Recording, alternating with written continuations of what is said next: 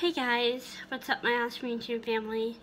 I am a little bit unsure making this video because it's a little bit different, a little bit strange from videos I usually do, but it's one of those videos where I'm going through something and I'm pretty sure that in some way or form somebody else has already gone through it and maybe can offer some words of just support or just, you know, hey, I've been there, that kind of thing.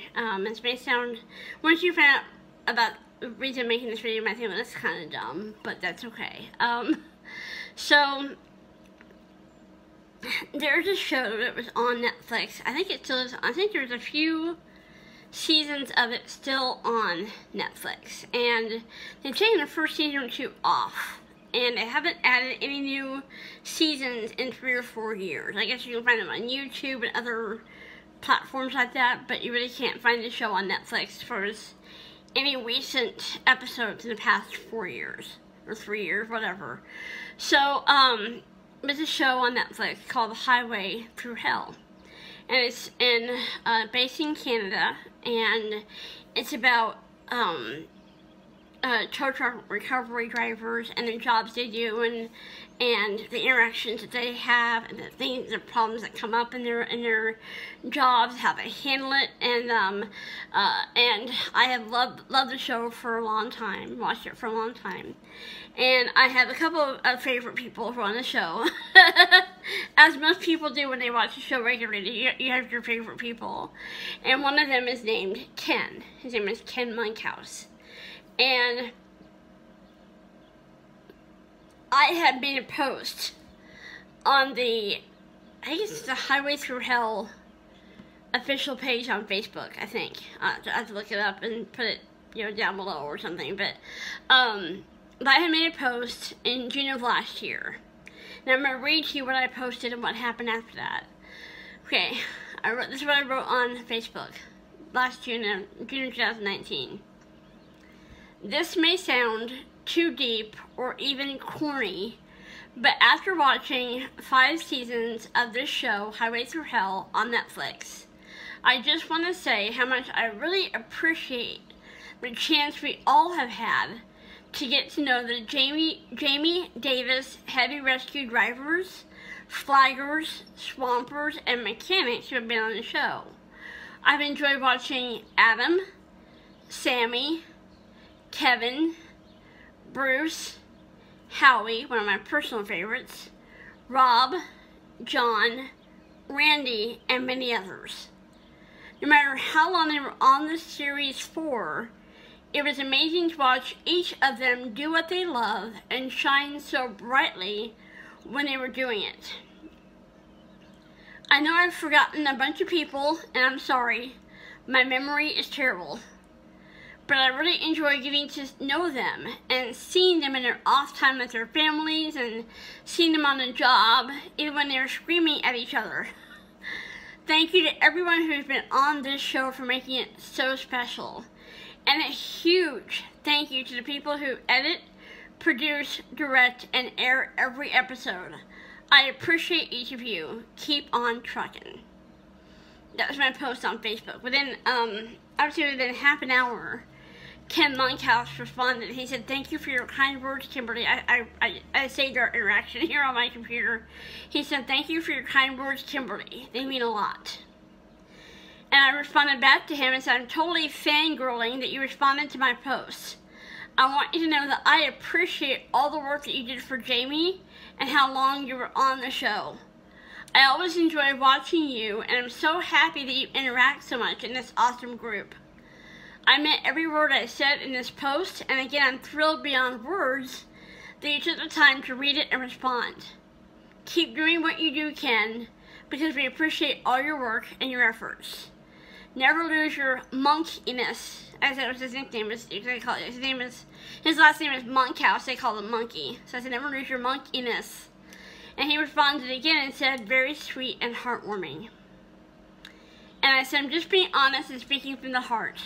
And I said, "By the way, this may sound silly and a waste of time, but is there a way I can send you a letter of appreciation and request your autograph at the same time?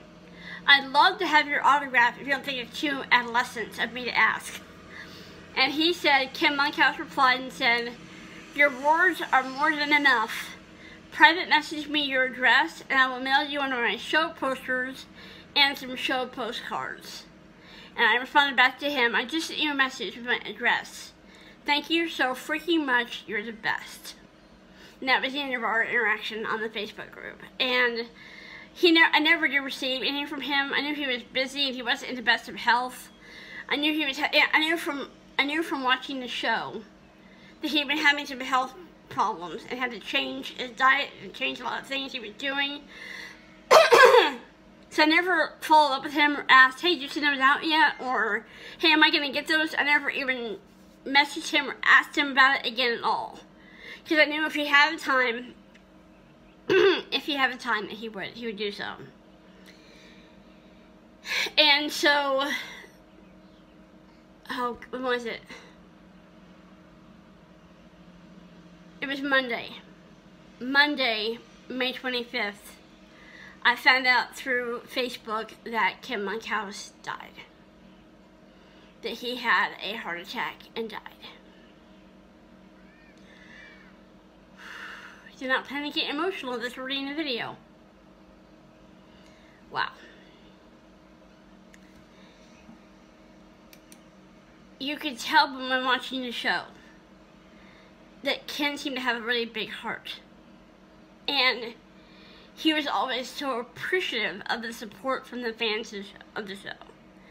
And it just really knocked me over when he died. When I heard that he had passed away.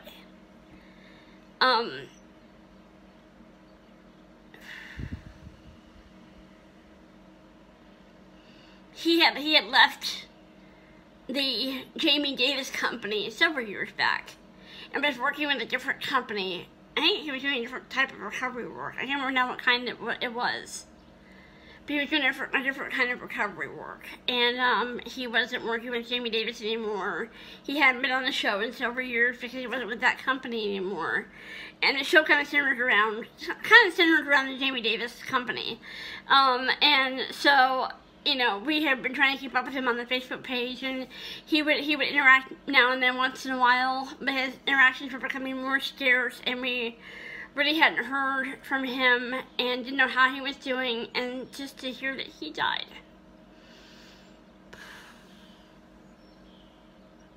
For some reason, it just knocked me over. And I'm sitting here at my desk and I'm like sobbing for a man I don't even know. I've never met Ken. I've never seen him in real life. I've never, you know, but we had a very wonderful, positive interaction on Facebook. He said my comments were very sweet and heartwarming, that he was genuinely touched by what I said. And I did private message him my address. He said, okay, I'll send them to you, and I'll mail them out. I think he said I'll mail them out next Tuesday. And that was in June of last year. But again, I know that people in that line of work are busy, and they hardly have any time for themselves. And so I know that I wasn't going to ever ask him about it or follow up with him about it.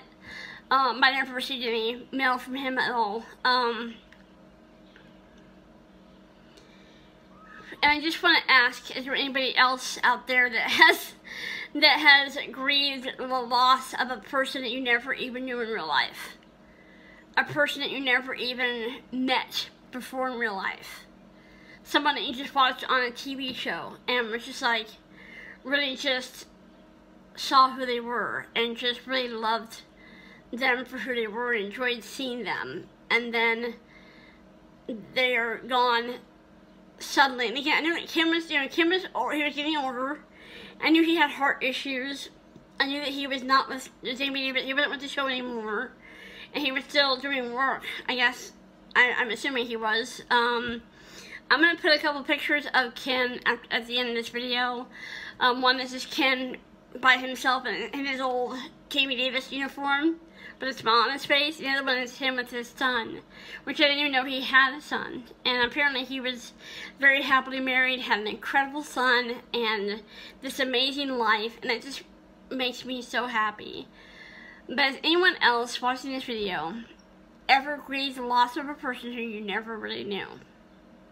Never met in real life, never really interacted with them in any kind of major way, never got to FaceTime with them or Skype with them or email back and forth, someone you never really got to know, but yet their death just knocked you over. I'm hoping there's someone out there that knows what that's like. And then I think a lot of us have experienced it when it comes to characters on shows. We all fall in love with characters on shows, and I have shed major tears when a character is either like killed off the show or whatever. I'm like, no! you get so invested in these people and their lives and what they do, and I have stopped watching Highway Through Hell a couple years ago because they hadn't put any new seasons on Netflix at all, and pretty much what I heard, they weren't going to. It wasn't that popular of a show. They weren't going to put any more seasons on. Then I heard they took the first season or two off Netflix now. So you have like maybe 3 seasons on Netflix. I'll have to check and see, but I watched either Highway Through Hell, or my other favorite show is called Heavy Rescue 401, and it's got an amazing group of people on there too to do, or in Canada to do towing and recovery work, and I have several favorites on there. I just love Colin Van Den Heuvel. He's amazing. Colin is Gary's son. I really love Sonny Subra. He's awesome.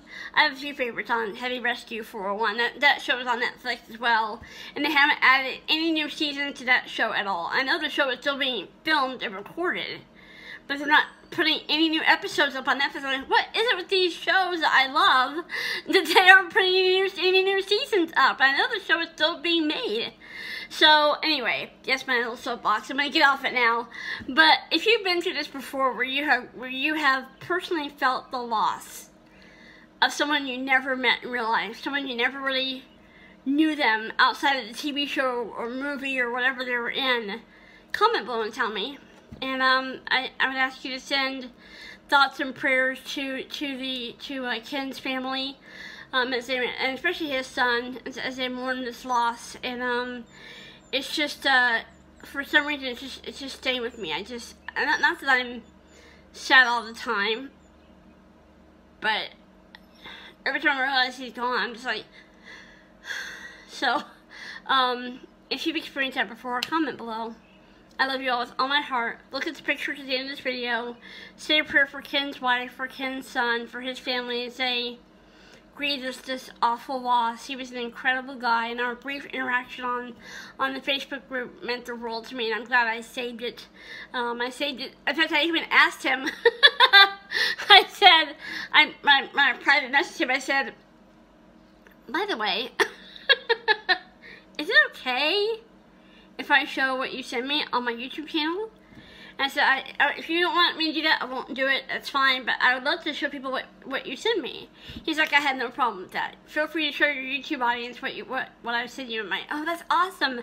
But again, I never received anything from him, and that's fine. And like I said, I know he's busy. So, but yeah, one of my favorite people from Highway Through Hell, which is a show based in Canada on Netflix, is gone. And I hope, I haven't watched any seasons of the show except for the ones on Netflix, but I hope if the show is still being recorded and filmed, I hope they do a tribute to Ken, because he was a big guy. He had a heart of gold. He was a soft heart and very kind to everybody, and a hard worker. I've been talking long enough. I'm going to go and go. I love you all so much. Have a blessed day, and I'll see you in my next video.